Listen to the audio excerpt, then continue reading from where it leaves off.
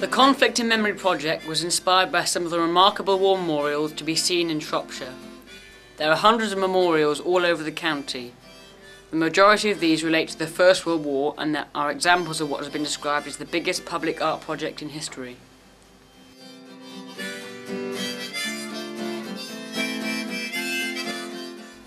Many young people do not even know that war memorials exist. In this peaceful rural county, the experience of war seems very remote, and what limited exposure people have has usually been sanitised through television screens and movies.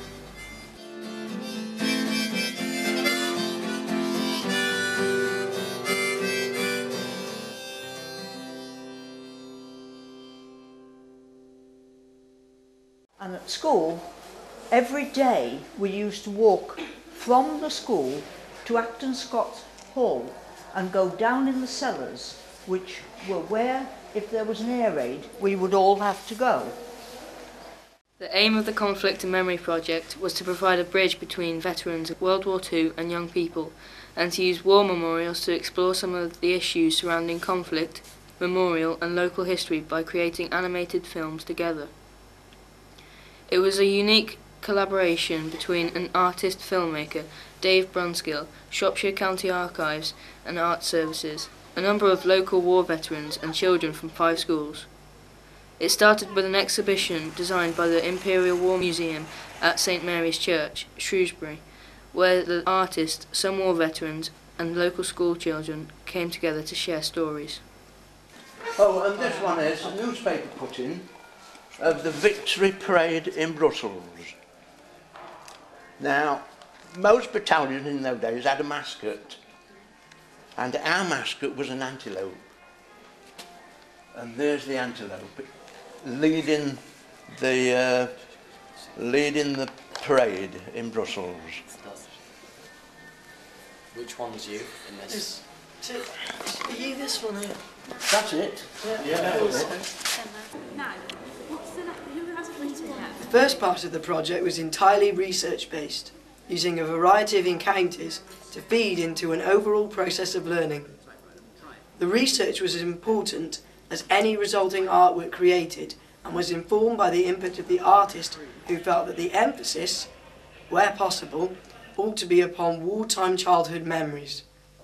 The time I remember first, we were at school and we heard this rat-tat-tat-tat-tat. We thought someone was knocking on the window or some bird. And we all sort of looked through the window, and next minute the siren went off. This is in daylight. The siren went off and we all had to go from school.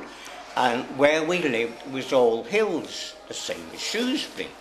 And I remember going up the hill and I could see this plane swooping down over the docks. We lived near the dock area.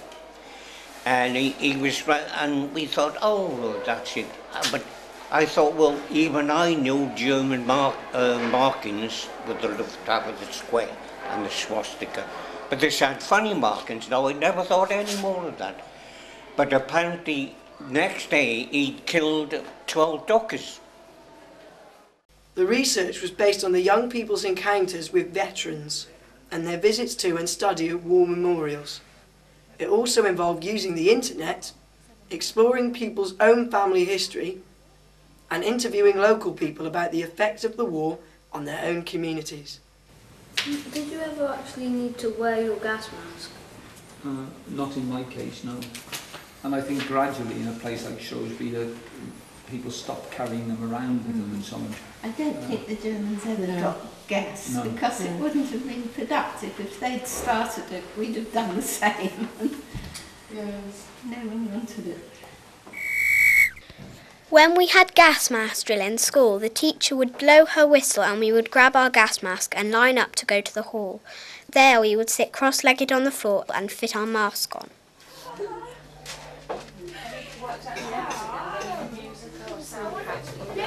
The second part of the project involved the tying together of the material created during the research period. This included drawings and sketches, diaries and creative writing, photographs and scrapbooks.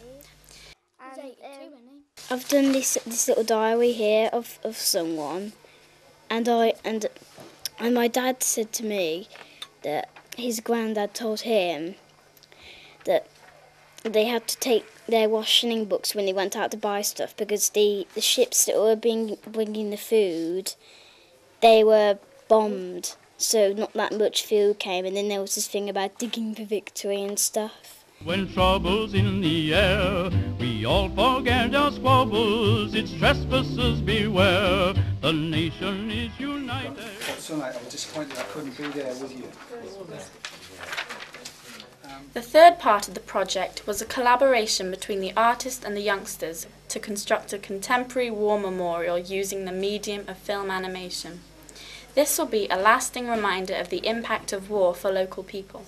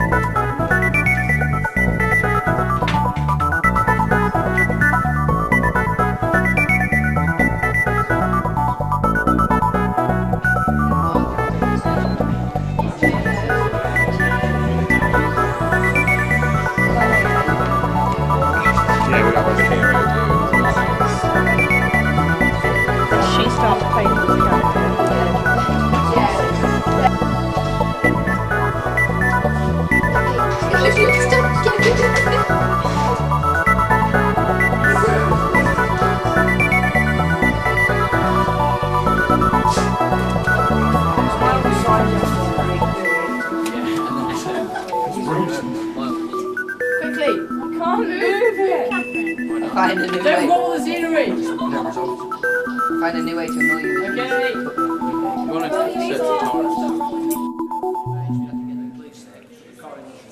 The project has created a unique opportunity for an exchange between the generations.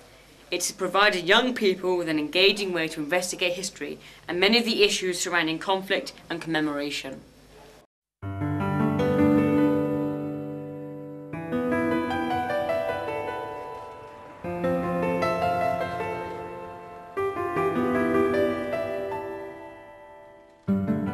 In this peaceful rural county, the experience of war seems very remote, but the Conflict and Memory Project has successfully provided a bridge between veterans of World War II and young people.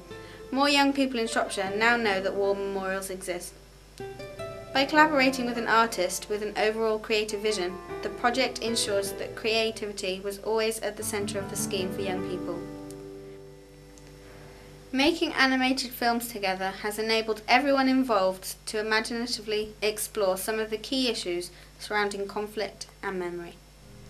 7 years came on, said sound.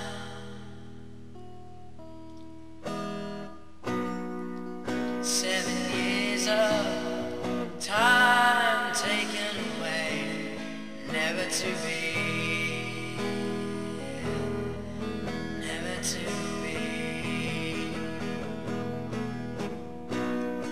7 years of